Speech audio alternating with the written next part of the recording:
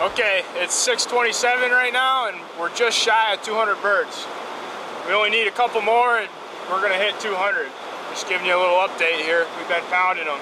Brock finally showed up with his dogs, which we needed all day, but he wasn't cool enough to be here and do this with us, but finally he decided to come.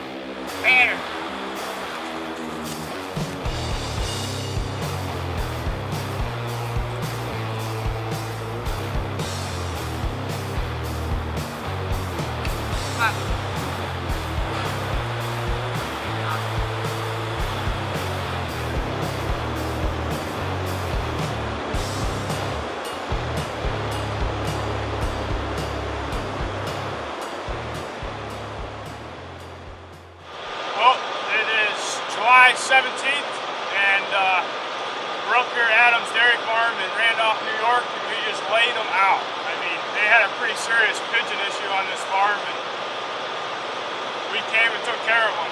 There's probably overall like 400 or 500 pigeons here, and we killed 240 of them in one day.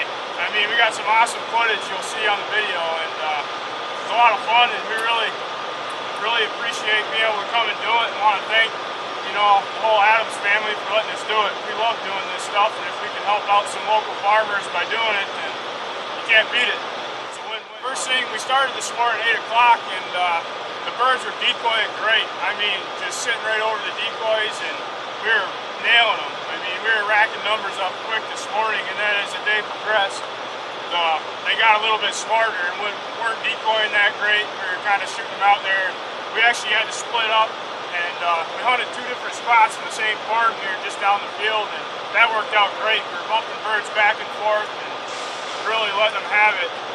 We had a couple guys here most of the day hunting with us. A good buddy of mine who's home on leave, Shane Hool, was here with us shooting them, and Mike Reed and Shrek came down for a while, and they had a good time.